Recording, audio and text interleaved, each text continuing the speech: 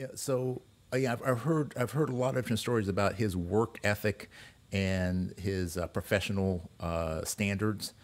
Mm, So can you shed a little light on what it was like in the time that you spent with his band? sure. Well, so I was hired, offered the gig by a friend of mine, Phil Lasser. Phil's also a trumpet player, great writer, uh, and at the time, uh, again, right, like when we always talk about like you never know who you're going to meet, what it's going to lead to, right? It's just whatever can happen at any time. Um, so this my friend Phil, he had recently moved to New York, and he ended up getting an apartment 10 blocks south of where I live, and uh, I get an email from him, uh, and we were hooked up by my friend Michael League, who's the leader of Snarky Puppy Yeah. band. So Mike gives him my number. Phil calls me, and I just started like I would walk 10 blocks down and do like in home recording things for him. And then like this was going on for like a year and a half. And then he's like, "Hey man, so I just got a call from friends," and I just started laughing because I knew he was serious, but like the way he said it, I could tell it was like he thought he was being punked or something, right? So Right. he's like, anyway, he wants me to put together a horn section. Do you think you'd be into it? I'm like, I'm gonna yes on this. That's a firm yes. Yeah.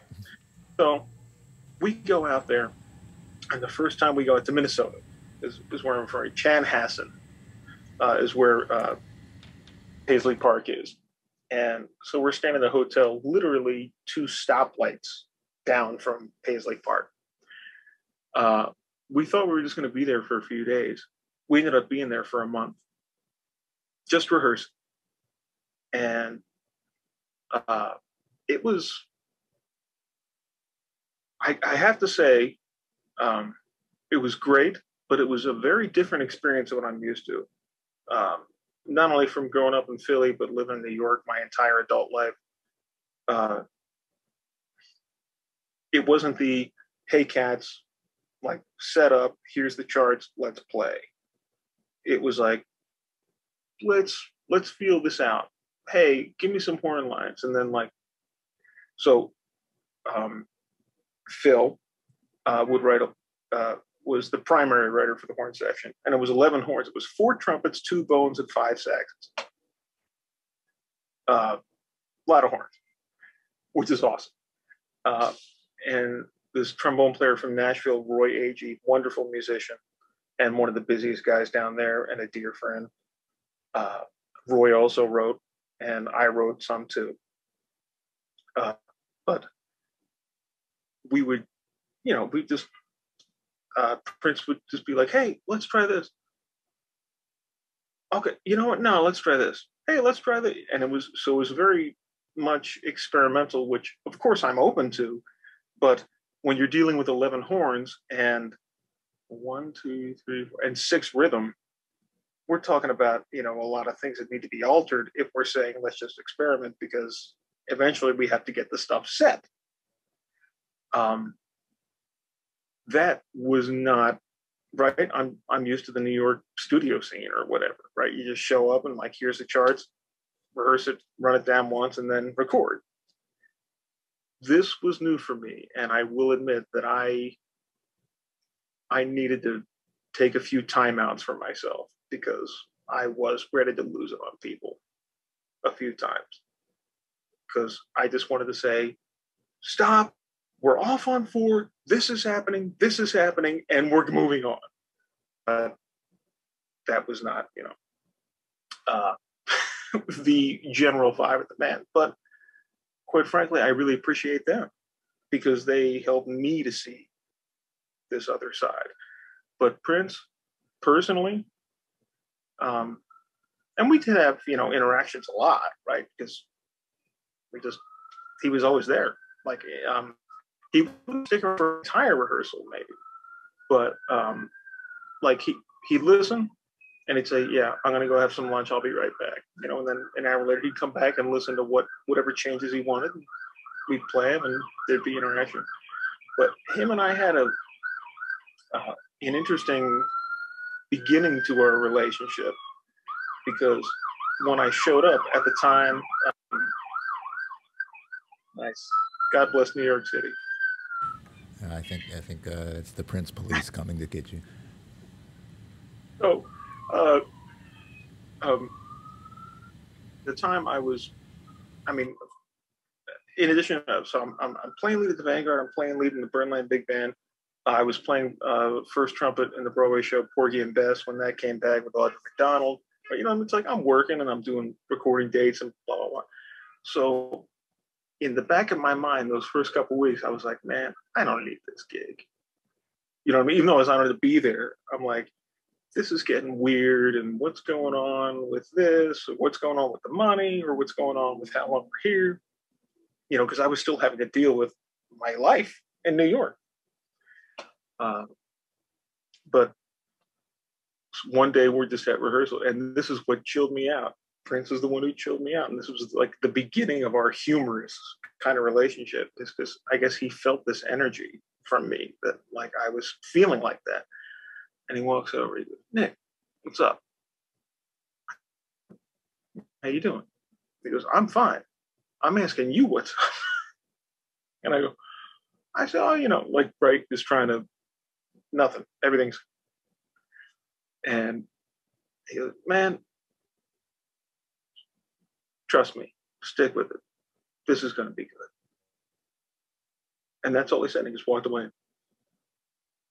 And that was like our first actual intimate interaction, just the two of us. And I went, I don't know. It was like something about the way he said it. I just went, all right, I'm sticking around. It's going to be good. And then, you know, fast forward all the years and great gigs and people and just everything. But he was really deep. And right, we always, when we think about these artists, right, we always you get to see the flashy side, the what I would call like, you know, the BS, the phony. Not that it's phony, certainly not. I don't mean his performances or his music. I just mean the people just assume they're a certain way. And my man would like show up and like some crazy ass looking like outfit and like flip flops that with 3-inch heels. And then like, you know, come hear something. Be like, all right, that's cool. Hey guys, we're gonna take dinner now. Let's go to this restaurant. And he would take 23 people out. And we'd go to some random sushi restaurant and dinner was 3.5 hours. And then he's, let's go back and rehearse. And you're like, sir, it's 11:45 p.m. Are you? He's like, yeah, let's go back. Okay. And then we would rehearse until like 4 a.m. Yeah. But it was organic. It didn't feel weird. So I really credit him that first moment he gave me. And I think, or rather maybe I should say I know, he knew what he was doing. He was feeling some energy from me and he just chilled it out because he could see in the rehearsals, again, right, I was the lead player. Like, so I was like trying to corral 11 cats from like 7 different states, you know, like everybody lived everywhere. So like we weren't used to being with each other and playing with each other and having the same kind of phrasing. So I had to really corral and make sure we were a unit. And that was stressing me out. And I think, man, he just read it and he chilled me right out. It was great. Yeah, you know, and that's really, I mean, that's a great sign of a leader. You know, whether it's the leader of a band, lead trumpet player, you know, leader of an organization, a parent, of being able to sense when others are having difficulties and you can see it, you can sense it, the tone of the voice, the body language, things like that, and to be able to step in and not like smack them upside the head, but basically just kind of give them that nudge that they need to just get themselves recentered.